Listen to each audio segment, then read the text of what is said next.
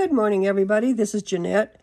This is a follow-up video to a post that I put on Facebook in the Brother 2340 cover stitch groups, as well as, I believe, cover stitch sewing discussion group, where I serged a bound sleeve so that the binding lines up.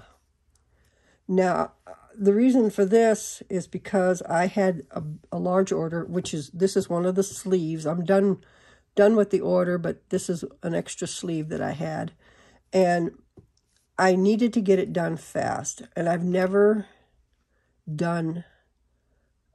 serged a bound sleeve before. And every time I did it, it would come out wonky.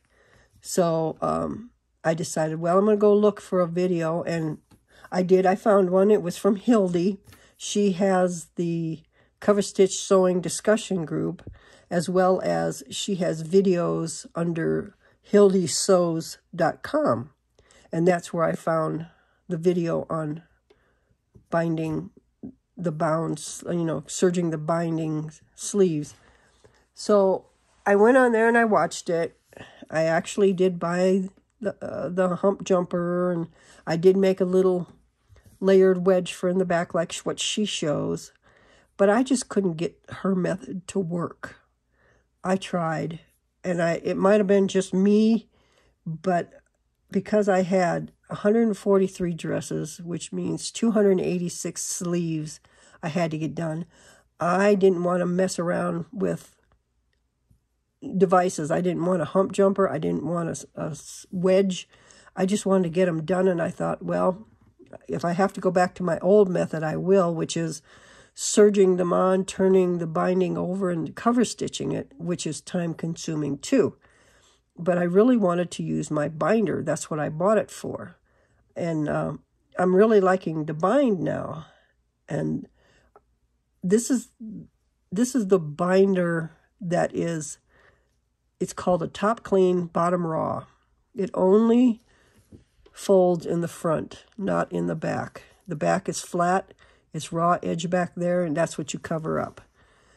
This method I'm going to show you does work on this, which is all the sleeves that I did on that dress. But I also wanted to see if it was going to do on a double fold, which I have for my Brother 2340 cover stitch. I bought that double fold binder, and I decided I'm going to try it to see if it works for a double fold too. So all the sleeves with the 7/16 binding was done on the Brother the 1034DX. This one with the double fold was done on my Janome 3434D. And I'm going to show you the difference. There's a big difference in thickness, bulkiness. I mean, the red one is like double the thickness of the yellow. And I prefer not to have bulk. I would rather have this. And I specifically bought this particular binder because I was doing baby clothes, and I didn't want to have double fold bulky on a baby's collar. So I just carried it on over into these sleeves because I think it looks so much nicer. But anyway, let's get going on how to serge them shut so the binding edges come out even. And like I said, you're not going to use anything except for your foot and this very inexpensive, cheap finger. That's all it is. No matter which finger you use, it's free. So with that, let's go ahead and get going. I'm going to apologize beforehand because my hand might get in the way. So it is what it is. So what you're going to do is you're going to go ahead and put your needles all the way down, and you bring your foot up. Now on this machine, when you pull the foot up, it releases the tension on all the threads. So when you pull out like this, you have no loops. Now in my Janome, when I did this, I did have to tug a little bit more to get just straight thread out. But I didn't break anything. It's not like, you know, I had to really tug, but, you know, it was a lot, this is a lot easier this way. So anyway, you're going to bring all your tails up and over your knife and just kind of leave them set there. All right, now, when you go to line this up, you're going to line up, let me get my little pointer thingy. You're going to line this bottom edge and this bottom edge together along with this edge. So you're going to get them to where, you see where they're lined up in there, right there? You want them that way. Now you're going to have to keep it that way. So I just kind of pinch them, because on this edge, you're going to take this edge and you're going to slide it up and put this up against your needles, these two up here. So kind of bear with me here. My hands are going to get in the way. So now what you're going to do is you're going to lift your foot and you're going to slide it all the way back to your needles. And then as you do that, make sure the edge of this fabric does not go over your knife.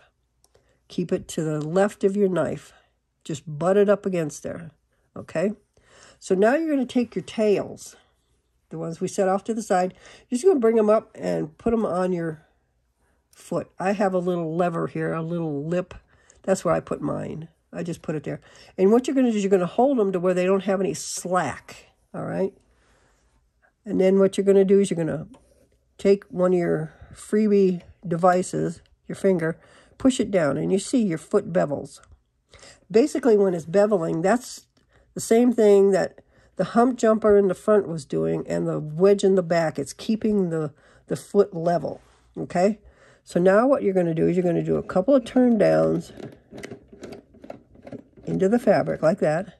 Then you're going to take your tails and you're going to bring them up and over and then under your knife. Because what's going to happen when you go to serge this, let me get this, it's going to cut it off. You won't have to worry about it, okay? So just kind of leave it lay off over there. And then let's see here. All right. And then let's see here. And there you have it. They line up.